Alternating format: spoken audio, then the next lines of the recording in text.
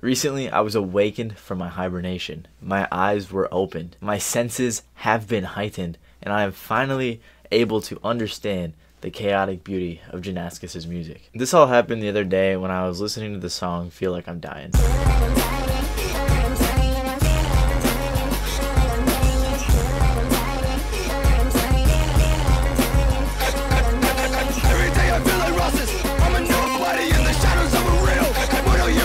Now, I've known about Johnnascus obviously for quite some time. I saw him live and I've enjoyed a few of his songs, but it never really clicked for me. And I'm sure it hasn't for a lot of you guys out there either. And I don't even remember how or why I got to this song or how I found it, but eventually, somehow at that night, I ended up watching the music video. And as I was watching the music video, I felt like everything just clicked. The song itself felt extremely incoherent, but at the same time, coherent. And I guess in that sense, I felt like it paralleled the emotions he was talking about in the song. Of course, I could be wrong, but that's kind of what it felt like to me. And I loved everything about the song. I loved the pitched up vocals looping in the background. I loved the chorus. I loved the screaming, which really displayed his emotion and his feelings. I loved the drum break. I loved how the pitch of the vocals was constantly changing and oftentimes shifting lower for certain bridges. And I loved how the pace of the song constantly kept changing as well. And of course, I especially loved the meaning. So since listening to that song, I've recently gone down a Johnnascus rabbit hole, and I've recently just fallen in love with his music. So there's three main reasons that I've recently become a huge fan of Johnnascus, and let me hop into all of those for you.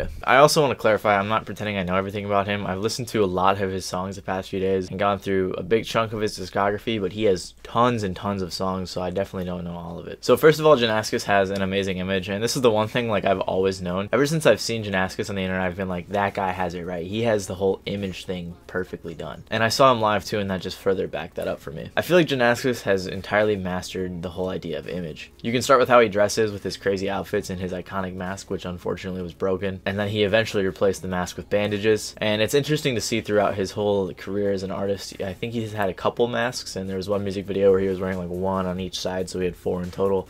And he just has the coolest image I've ever seen. He also types really weird online with weird characters, and he types all his sentences in brackets. Kind of like what Playboi Carti was trying to do or wants to do, but it actually looks cool. He uses a ton of weird symbols and imagery throughout all of his songs and the covers and the videos.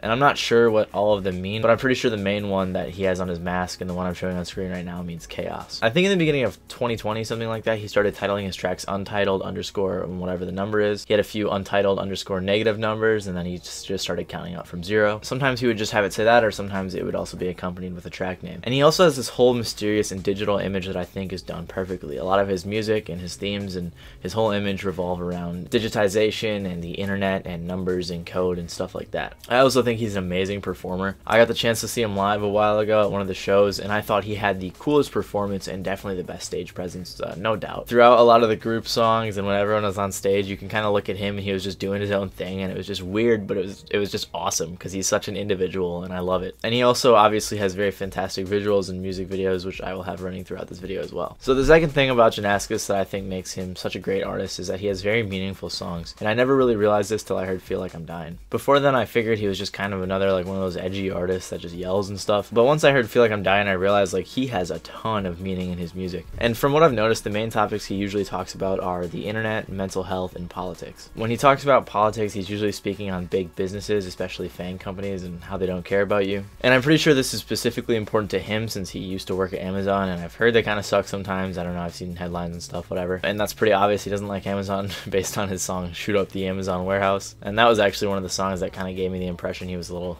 just edgy for no reason. But the two other topics he talks about often that I really appreciate is the internet and mental health, which often intertwine. A lot of people and musicians talk about mental health, but I feel like John really dives into very deep and specific instances of depression, anxiety, and his own personal struggles. Obviously, I couldn't tell you how he feels exactly perfectly because, you know, I don't know him, but he often describes his feelings and emotions in his music. I think a great example of his chaotic beauty is this part at the end of the song Never Ending Meadow.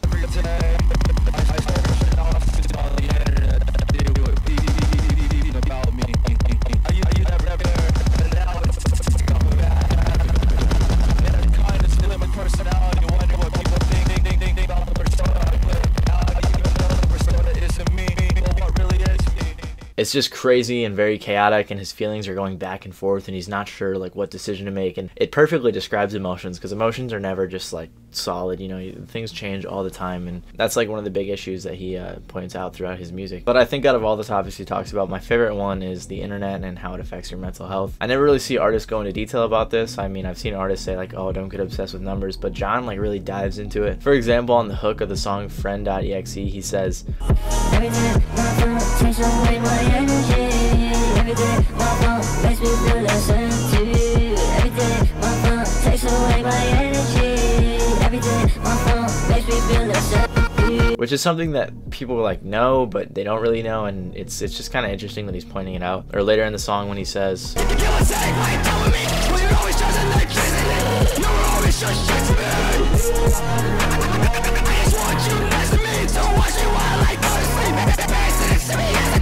which is cool, because I don't really see artists talk about how your phone can like really affect you and your mental health. And this is just one song of many where he talks about this. A lot of times he'll talk about how he'll go on the internet and see what people say about him, and that defines who he is and his whole image and stuff like that, and just how the internet especially affects him as an artist, and people tell him what to do and what music to make. So it's pretty obvious this is a big theme to him. Obviously he has a ton of songs with other meanings, but these are some of the main ones that I've picked up. And my third reason why I've just fallen in love with his music is because he has crazy production. Oftentimes it's very sporadic and chaotic, which is kind of his whole thing, but a lot of times I feel like the chaos sounds great. And like I said earlier, I feel like it kind of represents emotion. And I totally could be wrong, but that's kind of what I get out of it, that emotions are just sporadic and constantly changing, just like his instrumentals. His instrumentals are usually these digital / techno types of instrumentals that are pretty much unlike anything I've ever really heard. And they're very crazy and chaotic a lot of times, although sometimes they can be kind of normal. Sometimes he has crazy aggressive beats, and sometimes he has chill, relaxing, and beautiful instrumentals, such as the song Server 11643.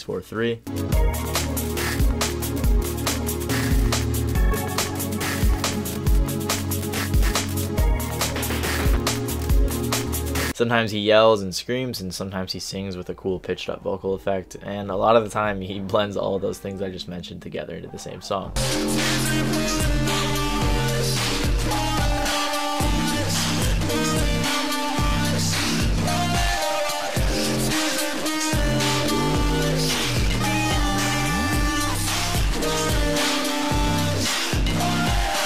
It's really hard for me to describe Johnnascus' production, so make sure to check it out for yourself. Johnnascus has always had unique production. For example, if you go like to the first few songs on his YouTube, they have similar styles to what he has now, but just not as good quality. And again, all this information I just told you is just based off of a bit of research I've done these past few days, and me just listening to a lot of the songs he's put out over these past couple years. He still has a very extensive discography, and I plan on going through it, but so far I'm really enjoying a lot of his most recent work, and I'm just really excited to see what he does next. I hope he can continue to grow and advance himself as an artist. Johnnascus probably makes the most unique music I've ever heard, with one of the most unique images I've ever seen, packed full of emotion and meaning, and for that reason I have fallen in love with his music. I know you guys have been wanting me to talk about Johnnascus for a while in a video, but his music hadn't really clicked for me like it just did recently, and I didn't want it to be a disingenuous video like, oh, check out Johnnascus, even though I don't really listen to his music. But now I feel like since it's finally clicked and I really enjoy his music, now's the time to make the video. So I hope you guys did enjoy this video. Make sure to check out Johnnascus. He's super underrated, and I'm sure there's a lot more I could say about him or how cool he is, but just make sure to check him out for yourself and see for yourself how cool and awesome of an artist Johnnascus really is. Anyways, I appreciate you all watching this video. Thanks for watching. Make sure to leave a like if you enjoyed it.